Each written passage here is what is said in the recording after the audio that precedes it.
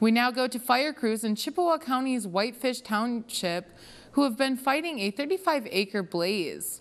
With the weather on their side, they have made considerable progress. ABC 10's Jacob Darner has the latest. The Michigan's DNR and local fire crews were called into Whitefish Township after a fire was reported in the Goose Marsh area.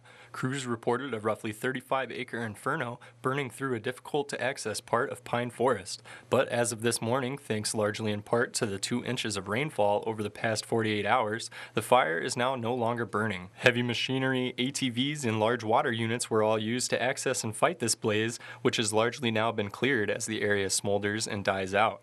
Even with the flames out, the work is not over, as ground crews will remain for the next weeks, monitoring the area for hot spots until the smoke clears and the danger of reignition is gone.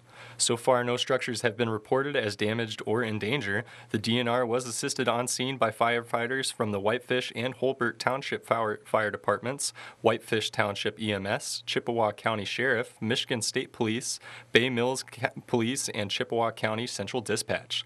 The cause of this fire has not yet been determined and remains under investigation. For ABC 10 UP, I'm Jacob Darner.